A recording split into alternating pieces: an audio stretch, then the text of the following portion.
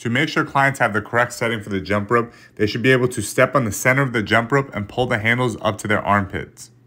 While doing the jump rope, make sure clients understand that less is more, and they should have small movement coming from the ankle with a soft bend in the knee, and then small rotation flicking from the wrist. If a client is having a hard time completing the jump rope, have them act as if they're doing a jump rope or do jumping jacks instead.